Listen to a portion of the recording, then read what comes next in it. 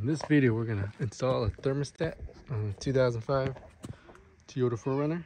At the same time, we're gonna do a flush, Blue Devil radio flush. First, you take off your engine cover, and then we're gonna seal it with Blue Devil eventually. But you can see how much coolant I'm losing. And 4 12mm bolts there to remove the under engine cover, so you can get under the radiator and go to that stopcock right there in the corner. So here's the front of the car. Here's that stopcock. Turn the stopcock. Put a little tube at the end, zip tied it. And drain in. Since I'm low on coolant, the total capacity is around 2 gallons, but we'll see how much I actually have left. Here's the front of your engine. There's your thermostat. 3 bolts. Remove this hose, should be empty now. And this looks like the original one. See how it looks. Alright. Pull down that clamp. Kind of wiggle this guy out.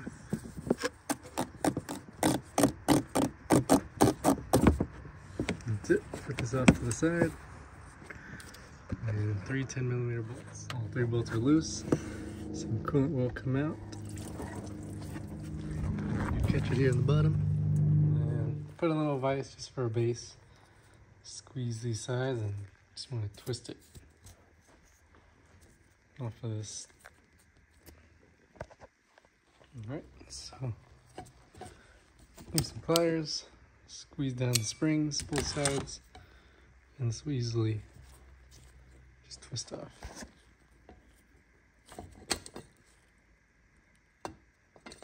Now with the empty thermostat housing, you're ready to do a little radiator flush. This will leave everything open so it can freely run through.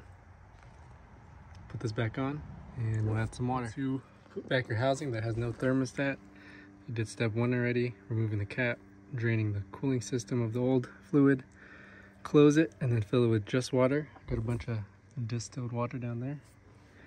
Run the engine with the heat on high for 10 minutes, drain it, and then you can repeat the drain process if your water looks pretty dirty. And then you want to put your radiator flush, top off with water, and then run it for about 10 minutes.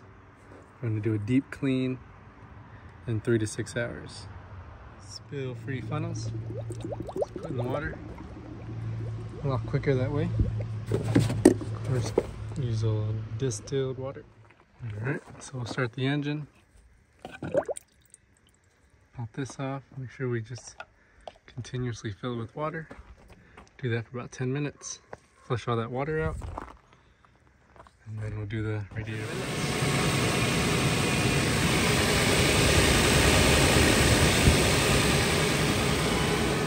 First flush, still a little pink. Alright, first step, we're gonna put the radiator flush with some water. And that, and make sure you use distilled water for all this. The radiator flushing.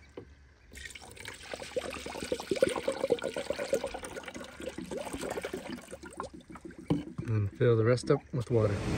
Fluid is still pretty pink, so flush a little more water. And do it for another 10 minutes. As my last flush here with the radiator flushing fluid.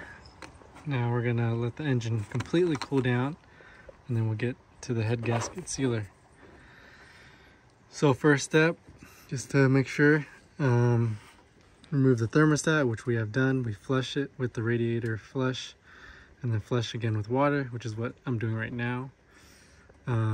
So after that all drains out, if it's something that I think is not clear enough, I can flush again. But basically, when you're done flushing and cleaning, you want to fill the cooling system with just water.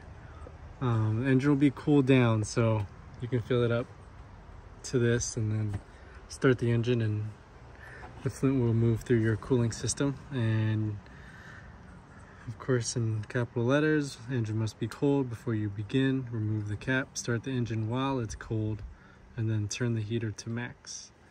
Important is to pour slowly. with the engine idling, slowly pour the devil, which my capacity is a little under 3 gallons, so I'll do half a quart. So just half this bottle. So it should take you around 30 seconds. After pouring the Blue Devil slowly, let your idle car with the cap on for 50 minutes. You do not need to flush the system a second time after process is complete. Let the engine cool down before installing the new thermostat. So you do have to drain most of the fluid out to get to it without making a big mess. All right, now that we got everything cleaned out of the coolant system, we're gonna wanna get our head gasket sealer prepped, which is pouring the water in. We're gonna fill it up till it kind of stops. When you turn on the engine, and the coolant will start to, or the water will start to empty, and then you want to slowly put in about half of this head gasket sealer. You want to do it slowly over 30 seconds, not too fast. Drained out some more coolant. Put that in the thermostat. Now I'm just prepping the system. It's not shaking anymore. So there's no check engine light or VSC light.